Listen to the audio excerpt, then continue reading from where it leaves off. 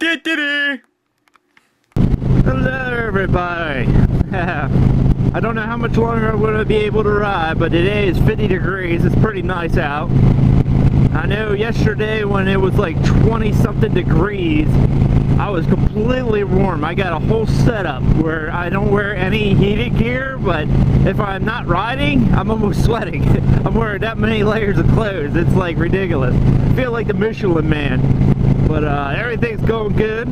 Can't wait to get like Thanksgiving coming up soon. I have 4 days off. I'll be really excited about that. And I don't know when I'm going to actually put up my bike. The way I am feeling when I'm riding, I am completely warm. So I don't know if I'm going to keep riding all year round.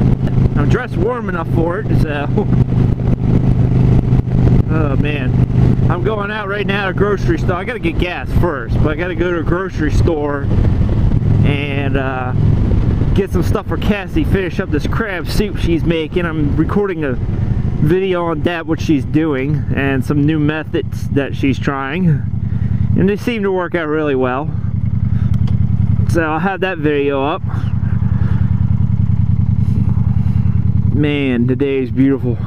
Not windy, just a little chill in the air. Let me crack this visor a little bit. Oh, I can't do it. Nope, I'm going. But yeah, I feel real good riding my bike.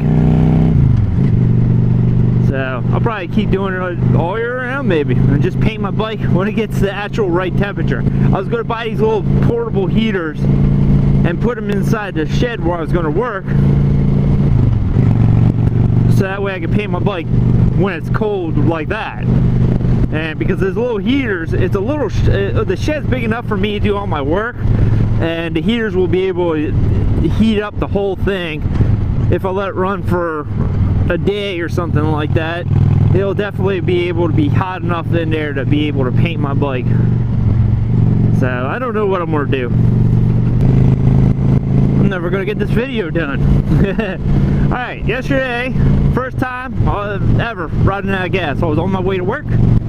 I forgot my lunch and then I was like, shit. And then as soon as I thought about that, I ran out of gas. My bike started acting funny. I pulled over the side of the road and that was it. So yeah, now Cassie, I called her and I called my boss telling him I'm gonna be late because I ran out of gas, and he laughed. And then Cassie, she after I called her, she had to get up out of bed.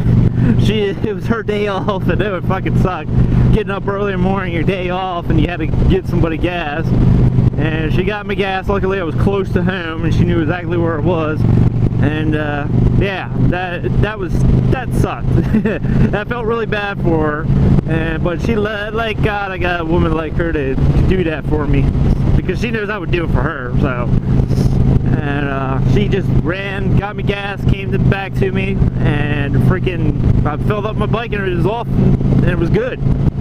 So usually I could run for 200 miles on this bike, but I don't know if it's because of the colder temperature, it has to run harder, or it has something to do. Usually now it's colder. When I start up my bike, I let it warm up a little bit. It probably burned off enough gas to every time I start it and let it run for like 10 minutes, it burns off that much gas where it can't get up to 200 miles anymore. It got up to 189 and that was it. So hopefully I can make it to this gas station, because yesterday I got off work, went straight home because of how dark it was, and plus I was tired. I was like, I'll fill it up today, well tomorrow, which is today, and freaking yeah, just hopefully I can make it to this gas station up here, Wawa, and get some gas.